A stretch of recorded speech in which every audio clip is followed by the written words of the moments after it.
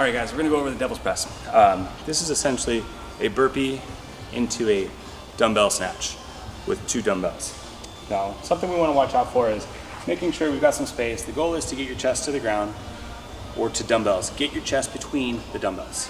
So if you're right on top, we're gonna come down to the dumbbells. It's gonna be better for your shoulders and function of the exercise to allow yourself to come below. So it's kind of like a deficit push-up. When we go to hop up, landing with your feet wide, we're gonna imagine like rocking our weight back to the heels, sliding the weight into our body, then taking it straight out overhead. We're gonna lower it back down the shoulders, take it to the ground, hit the deck, hop up, swing it in, take it out overhead.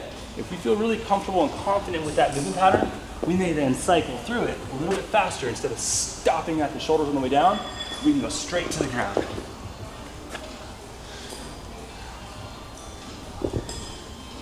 Have fun.